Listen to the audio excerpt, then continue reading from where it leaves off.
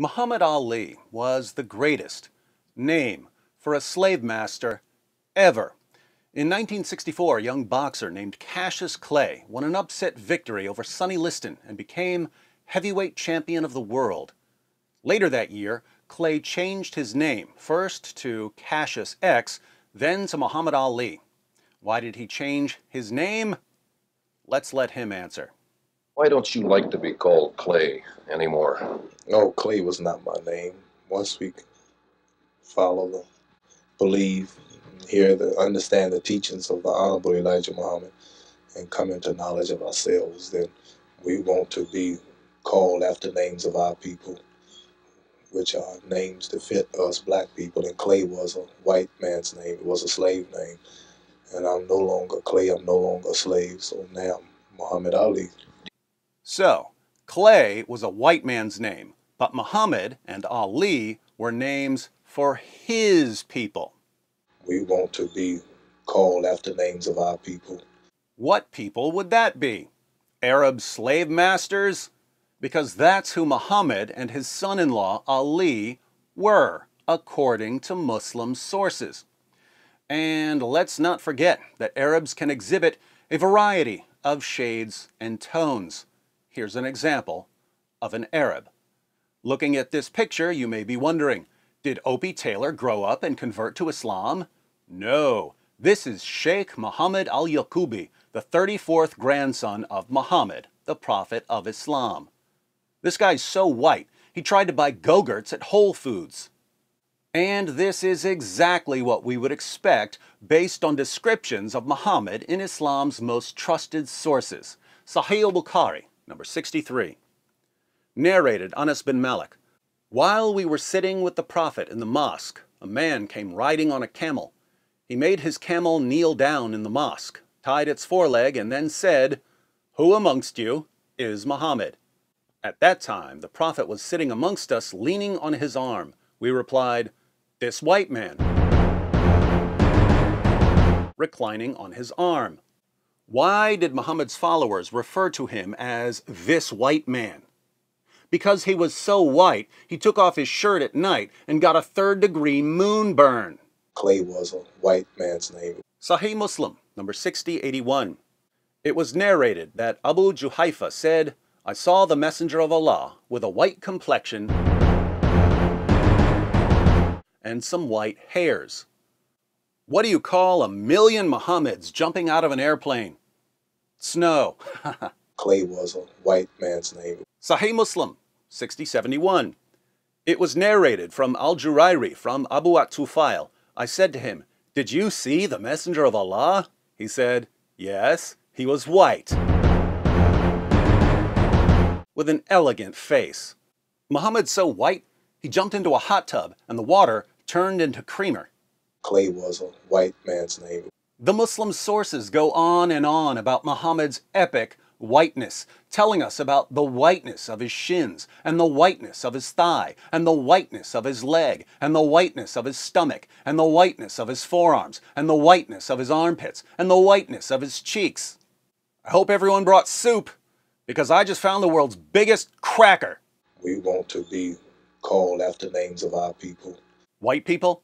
Clay was a white man's name. Muhammad was a white man's name.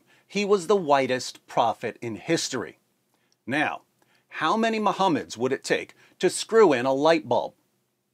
None. He would just tell one of his more than 36 slaves to do it. Let's read about some of these slaves. Sahih al-Bukhari, number 7263. Narrated Umar. I went to the house of the Prophet, and behold, Allah's messenger was staying in a mashraba, and a black slave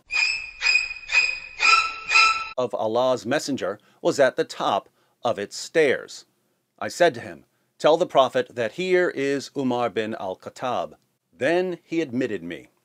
Sahih al-Bukhari, 6161. Narrated Anas bin Malik. Allah's messenger was on a journey, and he had a black slave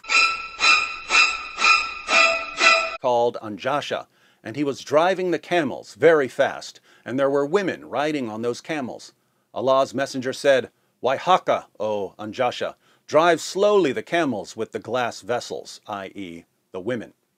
Muhammad was so white, when his black slave Anjasha needed to beep at him, the horn on Anjasha's camel was like, honky, honky.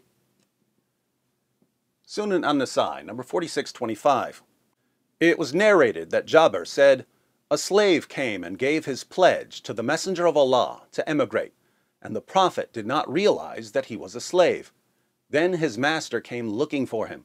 The Prophet said, sell him to me.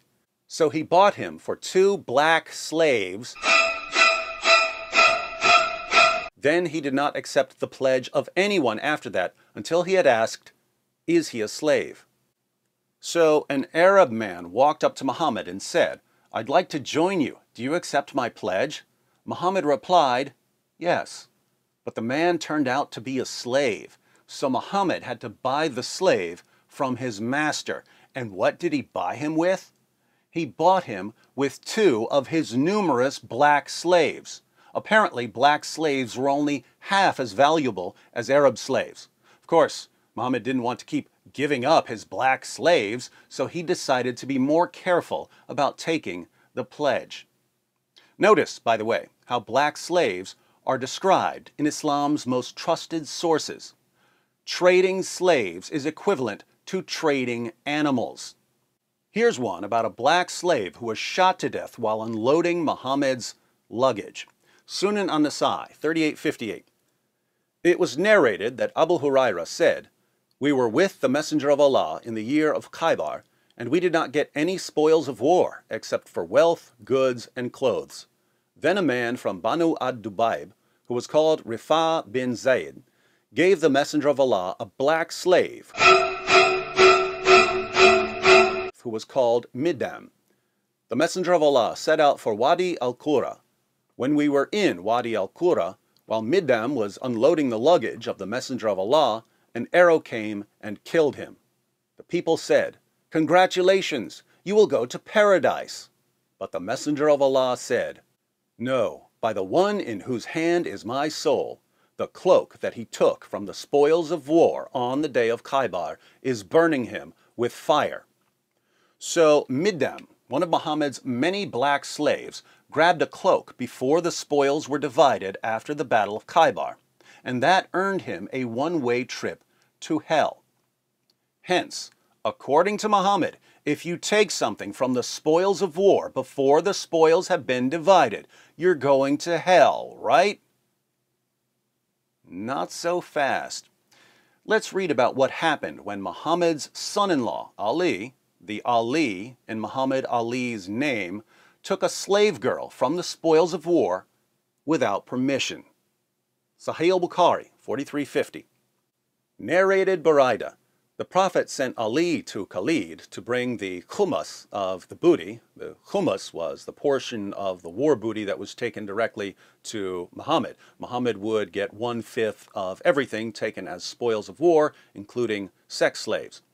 And I hated Ali, and Ali had taken a bath after a sexual act with a slave girl from the khumus. I said to Khalid, don't you see this, i.e. Ali? When we reached the Prophet, I mentioned that to him. He said, oh, Buraida, do you hate Ali? I said, yes. He said, don't hate him, for he deserves more than that from the khumus. So Ali had sex with a slave girl from the spoils designated for Muhammad himself before Muhammad decided what to do with his portion of the spoils, and Muhammad had no problem with it. Thus, if you're a black slave and you take something from the spoils, you're going to hell. If you're Muhammad's son-in-law and you take something from the spoils, no one's allowed to question you. And it's not like Ali had to steal a sex slave from the khumus, since Muhammad was happy to give sex slaves to his favorite companions. As we read in the History of At-Tabari, Volume 9, page 29, from the captives of Hunayn, the Messenger of God gave Ali ibn Abi Talib a slave girl called Rayta bin Hilal.